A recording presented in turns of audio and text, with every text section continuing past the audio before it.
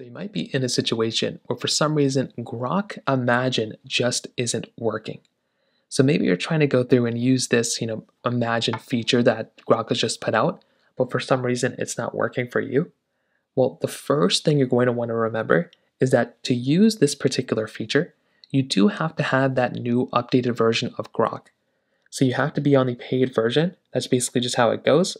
Unfortunately, that's just how it is right now.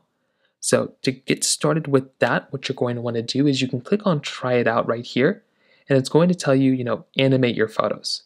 So if you want to get started, click on continue, and it's going to give you the access to allow all photos.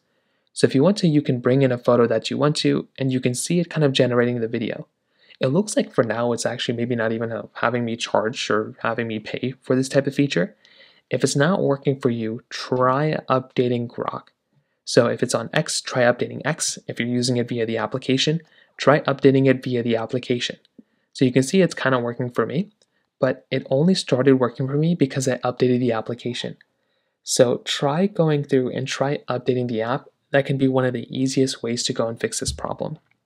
Now, another thing you can try doing as well is to try going through and basically try closing out of Grok, just like so.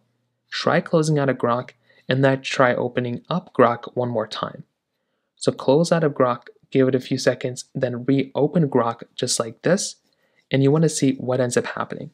Probably for a lot of people, that might end up fixing the problem for you as well, and that can be another one of those things that might end up fixing the problem as well.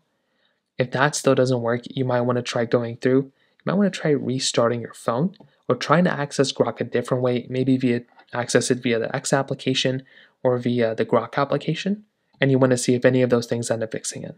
So in terms of that pretty much covers it up there. If you have any other thoughts or questions, please let me know in the comment section below. Hit the like button, that would mean so much, but definitely hit that subscribe button.